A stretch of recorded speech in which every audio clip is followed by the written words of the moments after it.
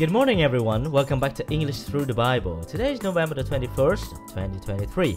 We're going to be looking at the Gospel of Saint Luke and learn some very good phrases. Mời các bạn quay lại với bài học tiếng Anh thông qua Thánh Kinh cho hôm nay là ngày thứ 3, 21 tháng 11, 2023. Chúng ta sẽ lại nghe tin mừng của Thánh Luca và một vài cụm từ như sau. Now the first one is to receive somebody with joy. Đón nhận ai đó với niềm vui mừng, hân hoan đón mừng. To receive somebody with joy. To grumble. Cằn nhằn làu nhàu. Grumble. Possession. Sở hữu. Tài sản. Your possessions are great. Tài sản của bạn rất nhiều. I don't have any possession. Tôi chẳng có tài sản gì cả. To extort something from somebody. To take it by force.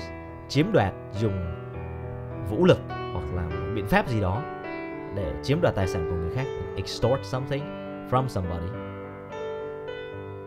Salvation. Salvation là sự cứu rỗi. Save me. Salvation. A descendant is kind of somebody who is born from someone. Người hậu duệ. Thế hệ sau. A descendant. Đây là những cụm từ ta vừa xem qua. Now repeat. To receive somebody with joy. To grumble. Possession. To extort something from somebody. Salvation. A descendant. Now let's go on to the Holy Gospel. The Holy Gospel according to Saint Luke. Zacchaeus, come down quickly, for today I must stay at your house. And he came down quickly and received him with joy.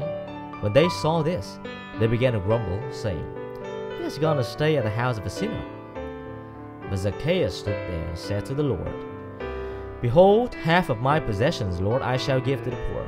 And if I have extorted anything from anyone, I shall repay it 4 times over.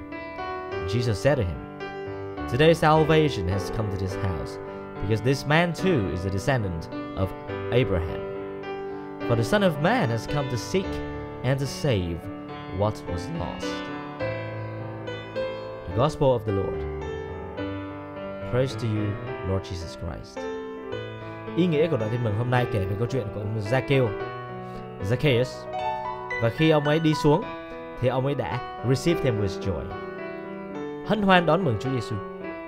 Và nhiều người ta grumble, người ta bàn tán xì xào xông xì. Và ông Zacchaeus nói rằng là half of my possessions, một nửa tài sản của tôi, I give to the poor. Và nếu như tôi có chiếm đoạt tài sản của ai, if I have extorted anything from anyone, tôi trả lại gấp 4. Và Chúa nói today salvation has come to this house. Hôm nay cứu rỗi đã đến nhà này. Because this man is a descendant. Vì người này cũng là một hậu duệ của Abraham. So today we learn very good phrases from the Gospel of Saint Luke. Thank you very much. May the Lord be with you.